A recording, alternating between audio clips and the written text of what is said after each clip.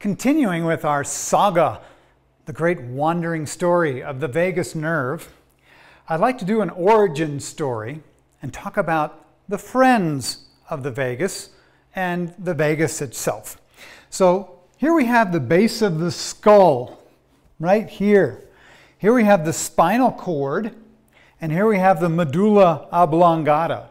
In other videos, I've discussed the vagal nuclei, the locus on the medulla oblongata of the nerve bodies of the vagus nerve group, let's say.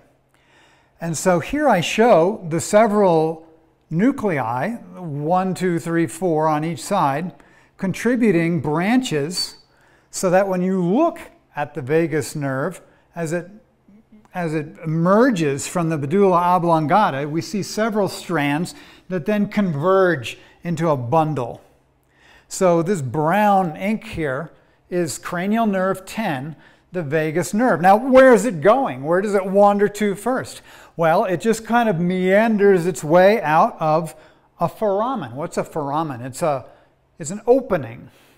So here's a huge foramen. We call it the foramen magnum, the great opening of the skull, at the base of the skull. In the occiput here, there's a great opening through which the spinal cord passes in communication with the brain. So here we have the spinal cord passing through the foramen magnum. And then we see this little kidney bean shape here. What's that? It's another foramen. It's called the jugular foramen. Now, it takes its name from the internal jugular vein, which is draining right through here, kind of draining your head. So it's not alone, though. The jugular foramen also is the pass-through point for two other cranial nerves. One, cranial nerve 9. Cranial nerve 9, here, this red one, I just did it red for fun. Cranial nerve 9 is the glossopharyngeal nerve going to gloss, tongue, and pharyngeal, pharynx, or pharyngeal constrictors. So glossopharyngeal is going in here, passing also through the jugular foramen. And who else? Who's this orange nerve creeping on through? Cranial nerve 11, spinal accessory. Why is it called spinal accessory?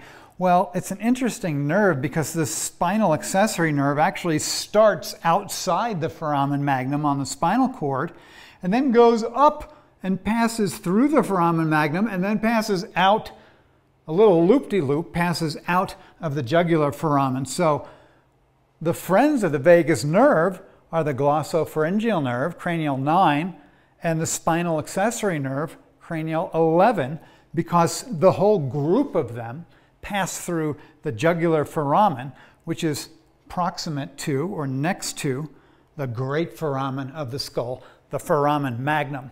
So I think that's kind of cool, right? That the vagus nerve is an accumulation of nerve fibers from several different vagal nuclei in the medulla oblongata and then grouping together to form the vagus nerve, along with the glossopharyngeal and the accessory.